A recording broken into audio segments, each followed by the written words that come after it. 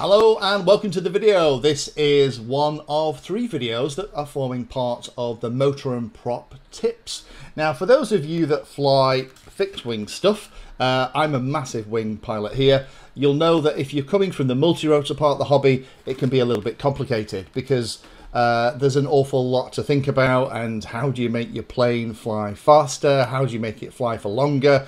How do you make it easier to launch? Because a lot of wings are launched by just throwing them into the air, and some of them are trickier than others. The good news is you're in the right place, because this is Marcus. Say hello, Marcus. Hi, Lee. Marcus is the gentleman behind a tool called eCalc. Now, there's a free version you can access, and that free version will give you a limited set of motors and props and things that you can choose from, but you can create an account on there, and then that will give you access to everything.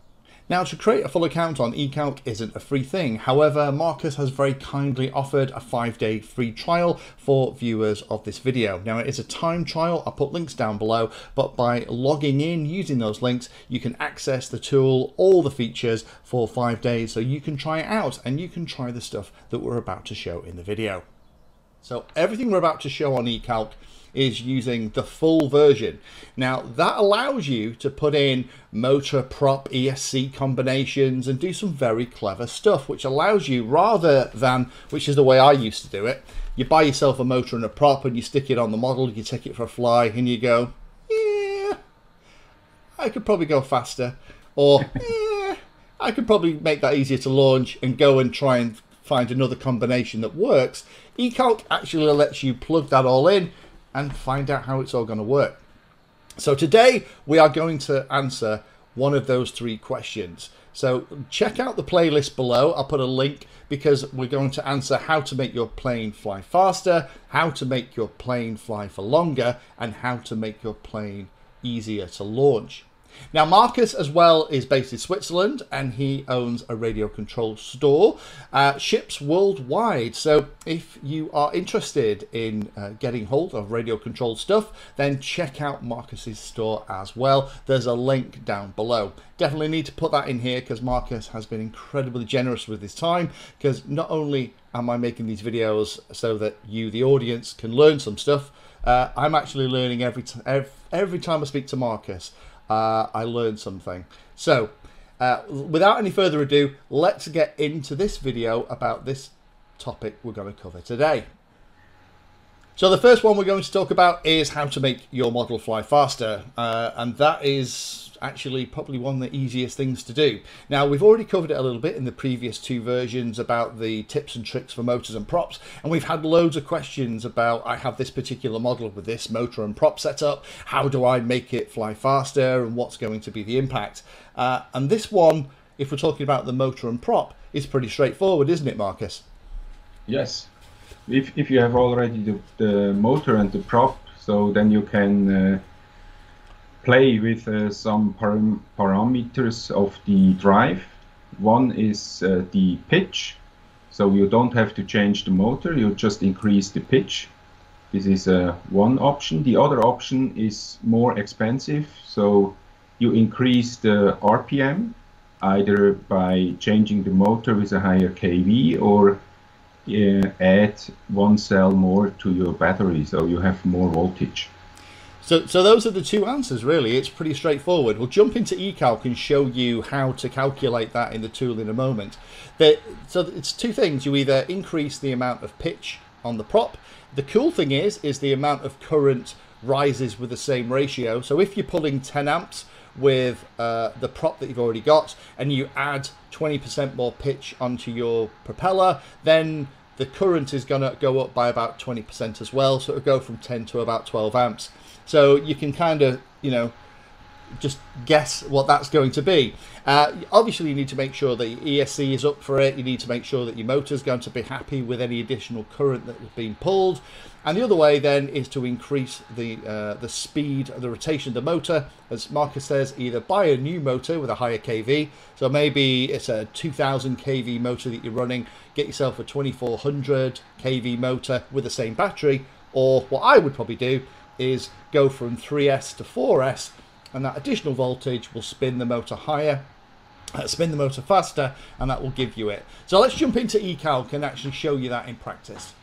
Yeah. So here we are in eCalc. Although it says Atom RC Dolphin, this is a pretty standard kind of setup for smaller 600-700mm wings that I tend to fly.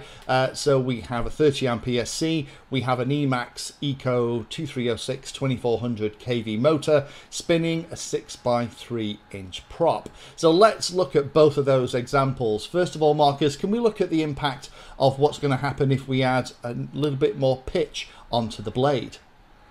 Yeah, so we have filled up the eCalc with our drive. Then we hit the calculate button. So that's now our current setup with a 6x3 inch prop. Then we have 20 amps now currently pulling, and the pitch speed is around 100 kilometers per hour or 62 miles per hour.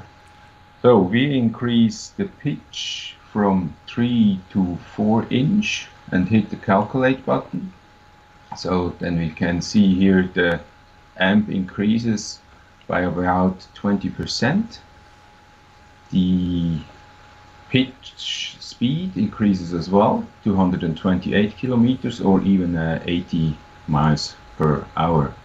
Fantastic. Now that pitch speed, again, just to reiterate, the pitch speed is the speed of the motor and prop. It doesn't take into account things like drag. It doesn't take all that into account. So the actual speed that you will get out the model will be less than that. So just be aware of that. Don't say that because it says 80 miles an hour there, that's what you're going to get. In reality, it will be a little bit different thanks to the characteristics of your model. So let's put that back to 6x3, Marcus, and let's see what happens if we bump it up from 3 to 4S. 20 amps. So now we are increasing the battery from 3 to 4S. That means the RPM will increase as well. And this will not be linear. This will be exponential growth in current. So as we can see here, we jump from 20 amps to 32 amps almost, and the pitch speed, so how fast the airflow leaves the blade, will go about the same speed as we had by just increasing the pitch. So this is a great example of sometimes you hear different people and you read different things in the forums. This is why this tool is so handy. I've seen lots of pilots just put a larger battery on a model and overload the ESC and make it get way too hot. You have to be careful. Interestingly, the pitch speed that we're getting, which is what we're interested in here, was about the same answer for going from 3S to 4S as it was adding an extra inch on the blade. So one of them would let you keep your ESC and motor. This one would potentially mean we'd have to replace the ESC. So this again is why things like eCalc is handy, because you can figure out the best way around to do this particular one. So thank you, Marcus, for that. That's brilliant. So join us in the next 2 videos. Again, links down below, where we're going to talk about efficiency and making your model easier to launch. Thank you for spending your time today watching that video. You can find me in all the usual places on social media, and if you're trying to learn about a subject, then check out the playlist. All of my videos are organized into easy to follow playlists that, if you're trying to learn a topic, will take you from the basics right the way through to some pretty advanced stuff.